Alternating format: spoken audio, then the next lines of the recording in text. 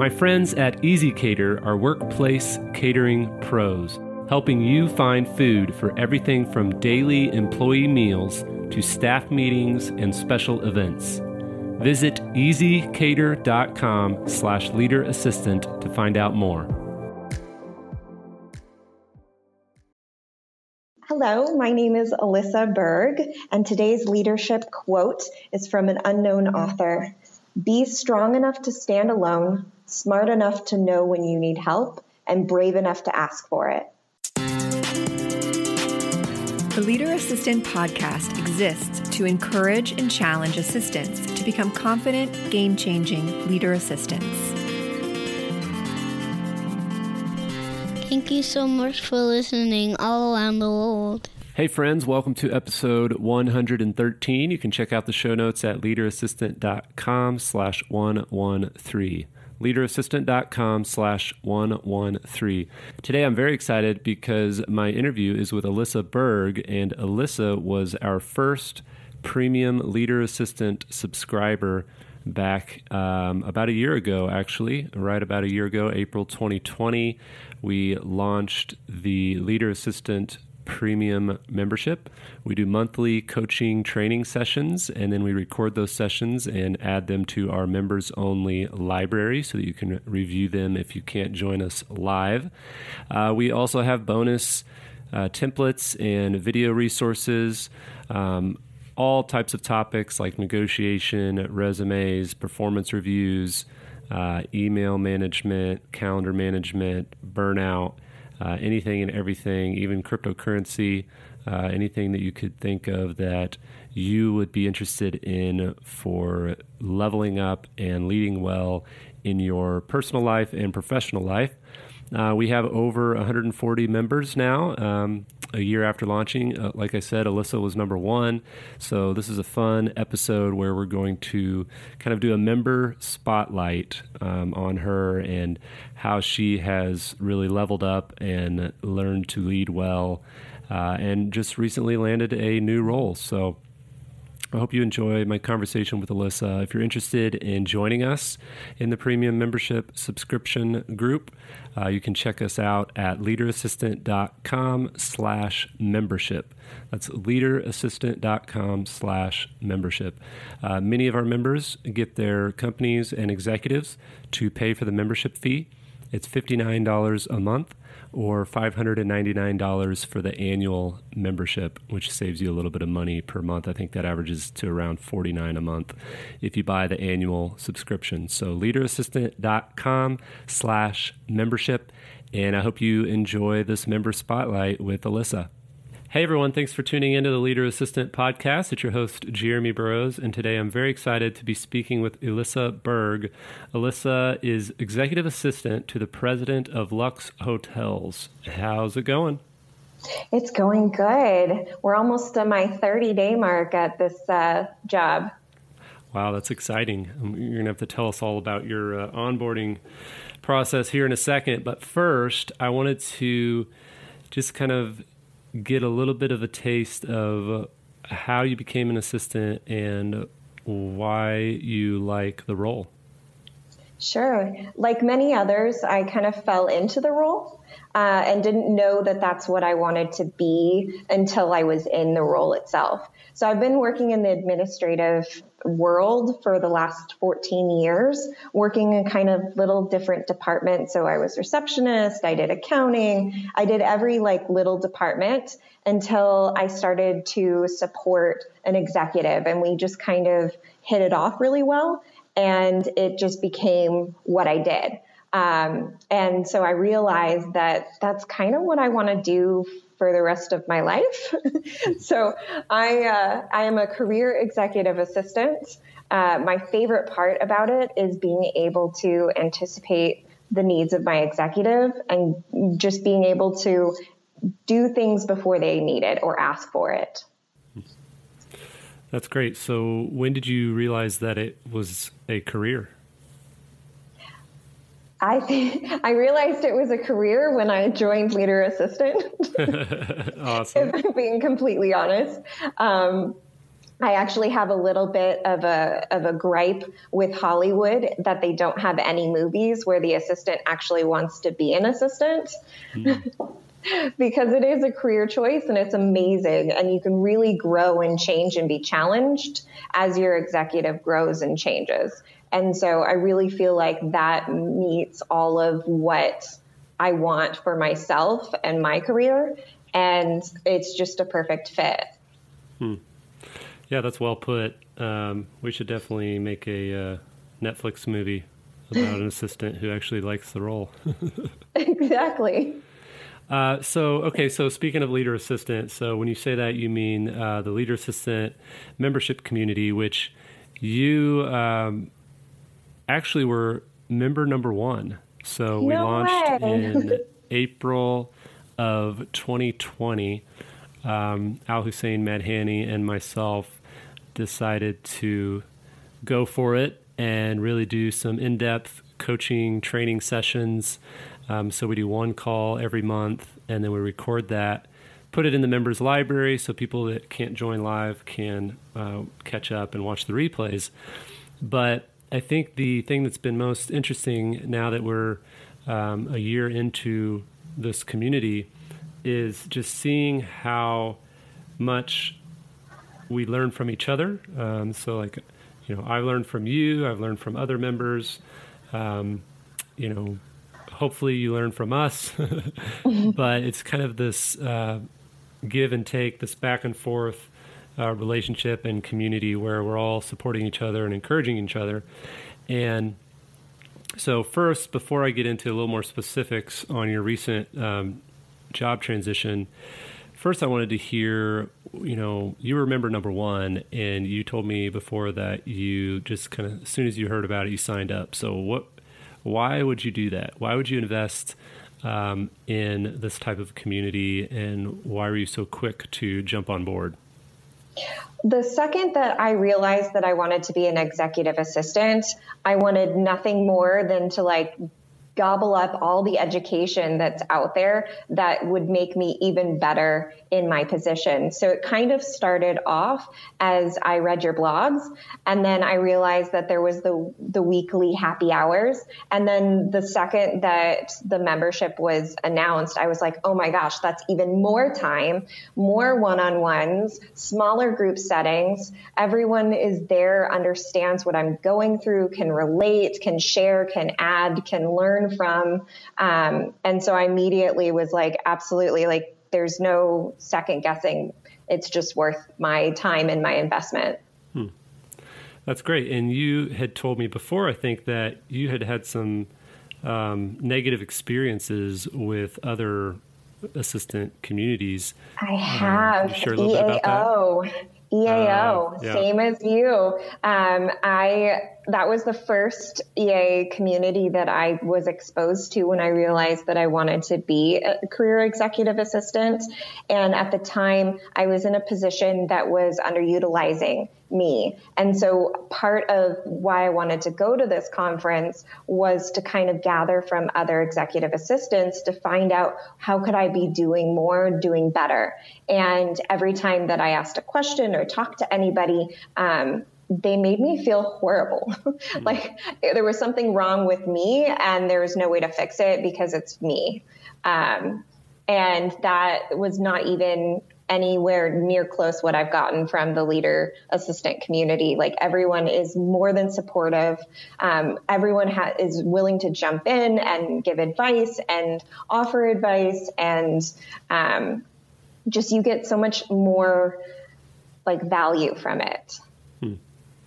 Yeah, it's good to hear you say that because, one of the things when we started this was, and even when I started my blog, was just like, listen, there's too many assistants that, and this was my story as well, that are going through the motions alone, and maybe they're the only assistant in their organization, or maybe they're one of several assistants, but they're the only one that really wants to kind of level up and become a leader, and everybody else is just okay with, just the status quo.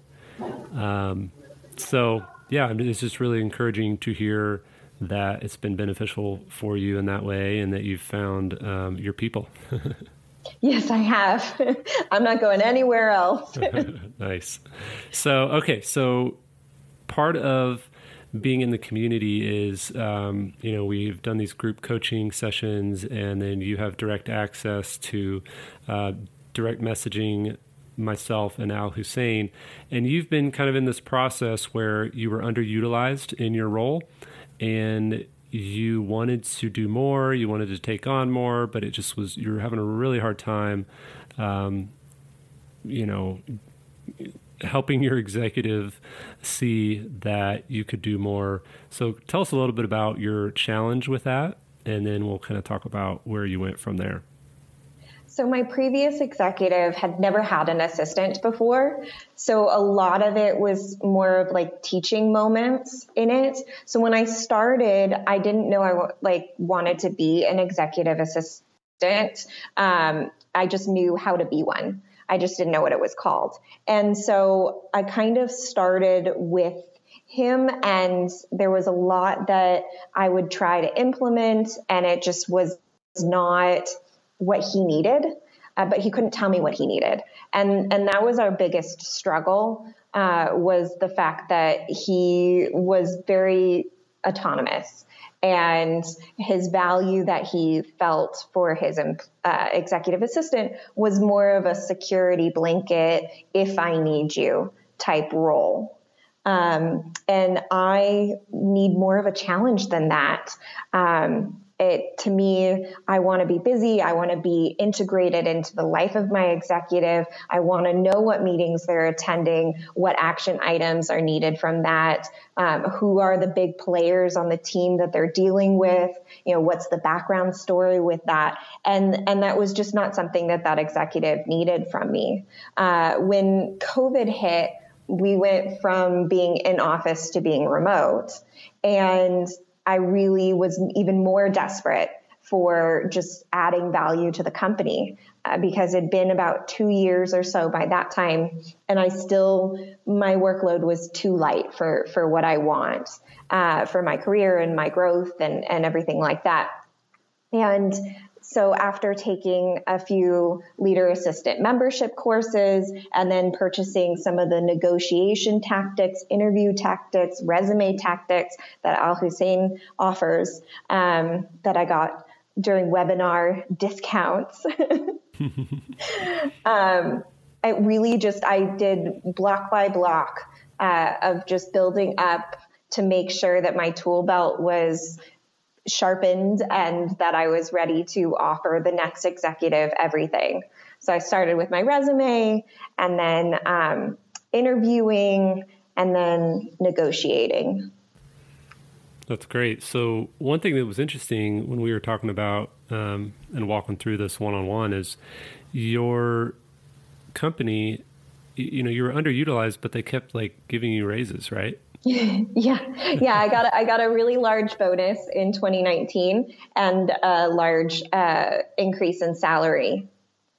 Yeah. So it wasn't like they didn't appreciate you. They were very happy with me. They loved me. And when I ended up giving my notice, they were very shocked that I was leaving. They were shocked, but then they said, I understand, because you have been asking for more work and I just don't have anything for you. Yeah. So, okay. So then you went out and you're like, you know what? This just isn't the right fit. I'm going to go find a role where they really want a leader assistant. So how did you find the role? And then, how did that process go to land that role? I found it through Leader Assistant on Facebook. Someone posted that they had been approached for the position, but they weren't interested in it. And if anybody wanted to reach out. And so I did. And looking at the job description, it seemed enticing. It was for a president. It was at a hotel company, hospitality. So that was an industry that I was relatively familiar with. So that in its own way kind of led me to try and reach out and get the role.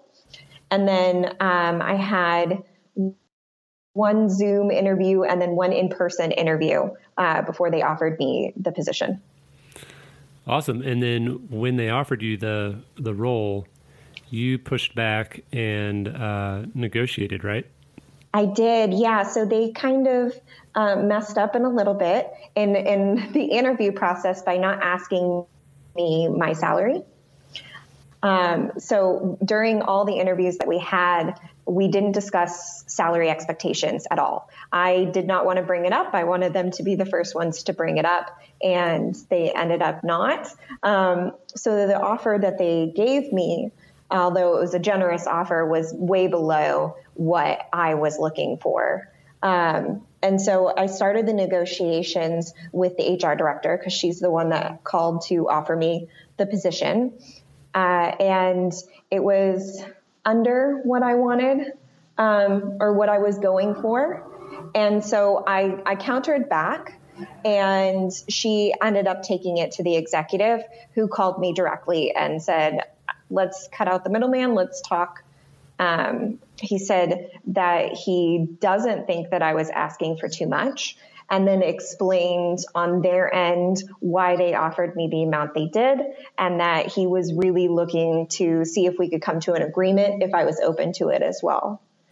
And it was during that conversation that I knew that, like, he was the type of executive that I would want to work for, because he valued the amount that I was coming in at, saying, hey, I see you. I see that you're worth this amount of money.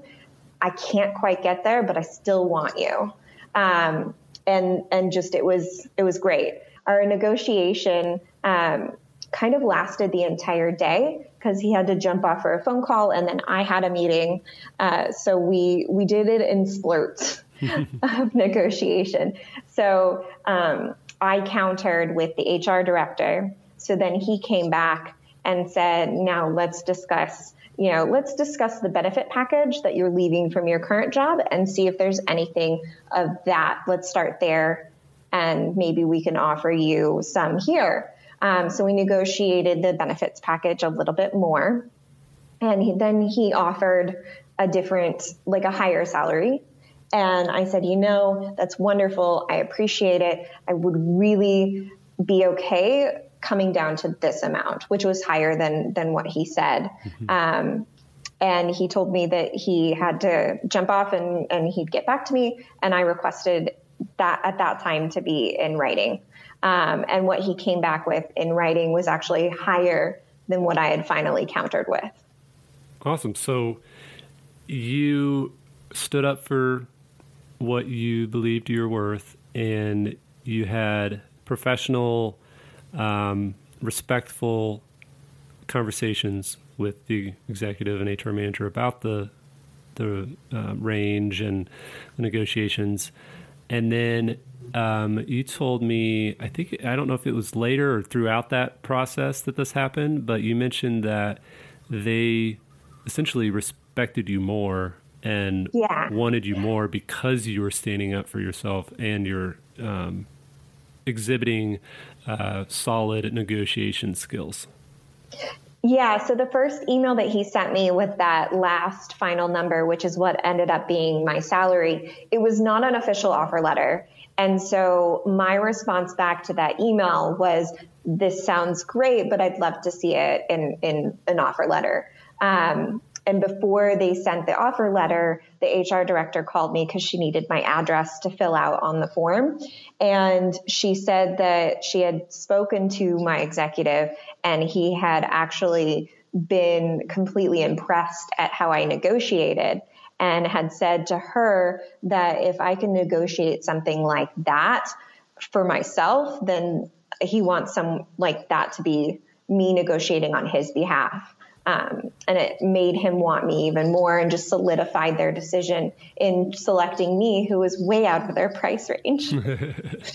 Well, there you go. Yeah. And, we talk about that a lot in our leader assistant calls and on our forum and such. But basically the idea that, listen, if your executive wants someone who will go to bat for them and negotiate with vendors, negotiate with contractors, and negotiate with software companies when they're trying to upgrade their subscriptions and add users. Like, you're the type of person they want, because they don't want to have to do all that negotiation themselves.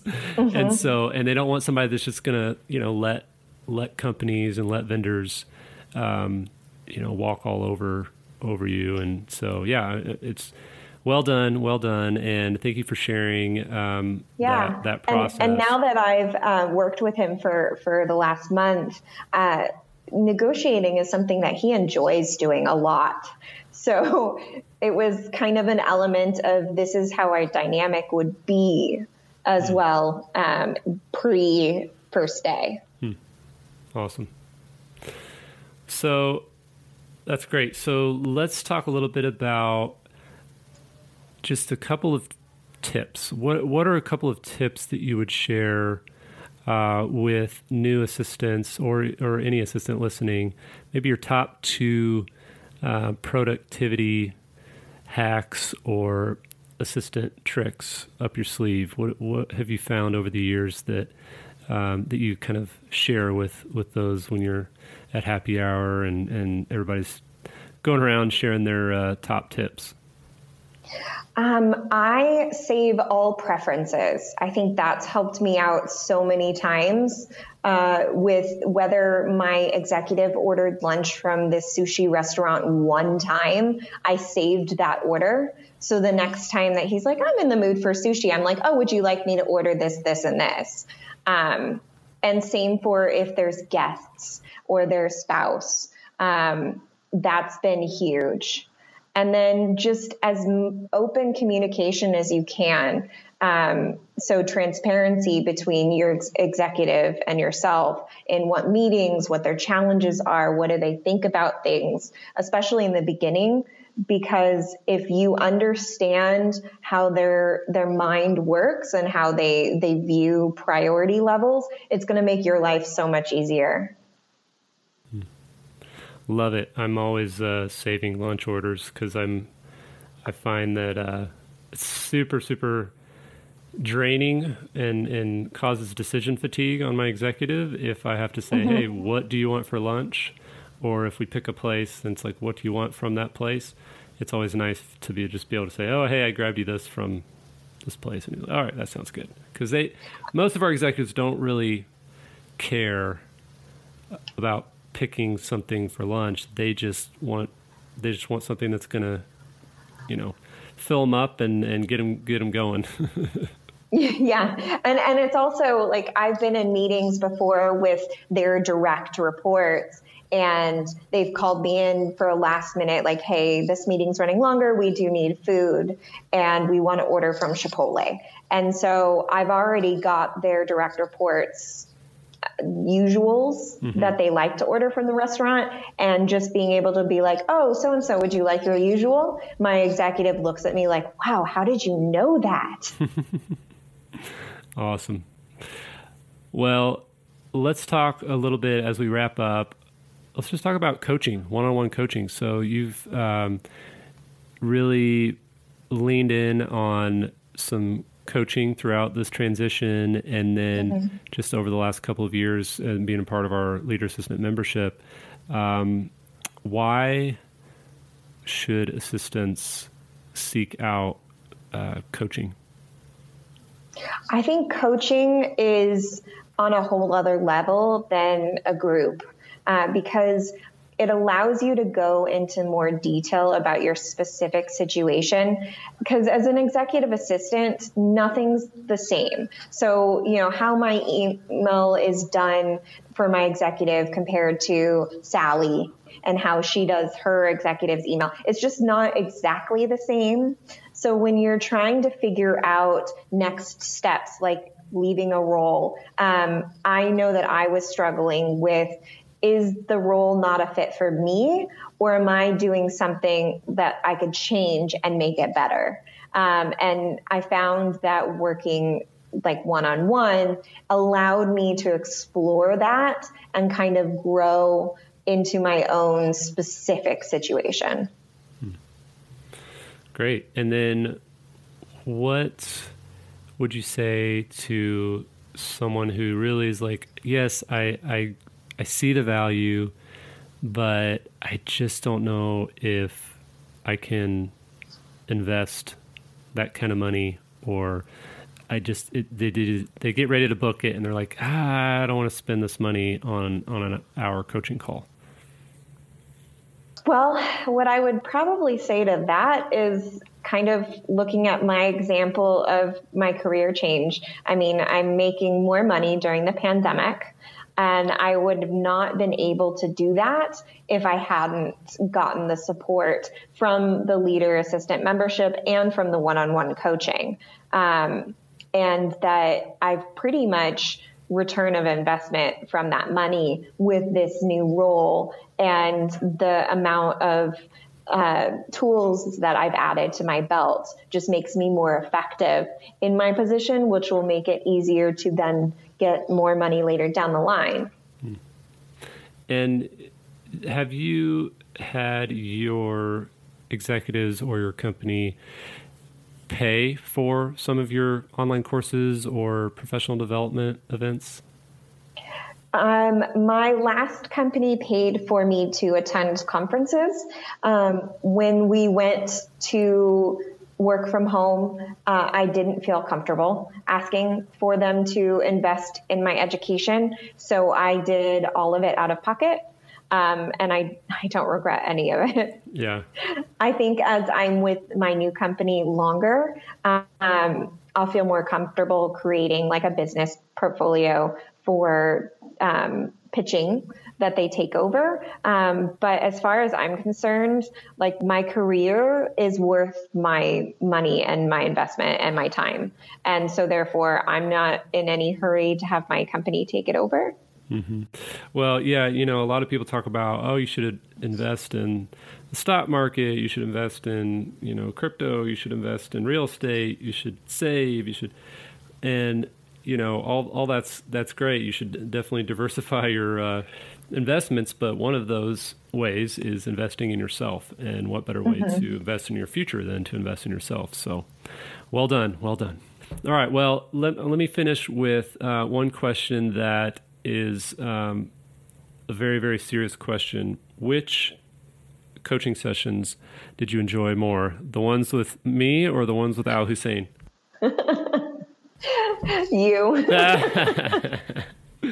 Oh, I'm going to make sure Al Hussein skips ahead to this part of the interview. Although I will say that he did save me from accepting a position that was probably not a fit for me. There you go. So he did talk me out of that, but I've definitely mesh one-on-one coaching with you and your style. Awesome. Well, and I love Al Hussein, and he's a great coach. He's a very, very professional EA guru, trainer, coach. But I appreciate it. And I'm not just saying that because you're asking. Right. Anytime I can get a win over him, I like to gloat for a minute. Well, you are how I joined. I still can't pinpoint what webinar I saw you in, but you were talking about the ideal week. And that's how I was like, oh, I like what he's saying. And that's how I found your blog you were like some guest speaker on a panel talking about ideal week. Nice. Let's talk real quick about that then. What is the ideal week and how was it helpful to you? So the ideal week is basically working with your executive to find out when do they have family time, when do they like to take their meetings, when do they kind of have the afternoon lull or the morning lull, and just kind of creating more of a life work balance for an executive because most of them don't have it. And I found that it's helpful for me, especially when I start working with an executive, because I don't know him as well. Finding out, well, do you like taking meetings in the morning? If you do, like, what's the earliest time that you want a meeting? And just being able to calendar as if it's them. Great. Yeah. And I'm a big proponent of it. Obviously, that's how you heard about it. I was talking about it. But there's a ideal week template that I use as well that I'll post the link to in the show notes so people can check that out if they're interested. All right. Well, Elissa, thank you so much for your time. Thanks for being a valuable Leader Assistant Premium member for coming up on a year now, and for being member number 1. That's so exciting. It's I need to get you like a special like badge and t-shirt or something. Yes. But where can people find you if they want to connect and say hi? LinkedIn. I am always willing to accept new networking conversations, and obviously on the Circle group, you can reach out to me directly. My LinkedIn is just my first and last name at the end. So Elissa Berg. Great. Well, I'll share that link in the show notes as well. And for those of you who are interested in our community, check out leaderassistant.com/community, and you can join the free Circle community. And then you can become a premium member to get access to our group coaching sessions and the bonus video trainings. Leaderassistant.com/membership. Elissa, thank you so much. Have a good one, and we'll talk soon. Thank you.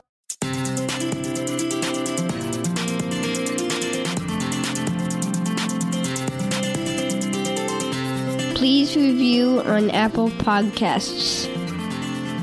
GoBulls.com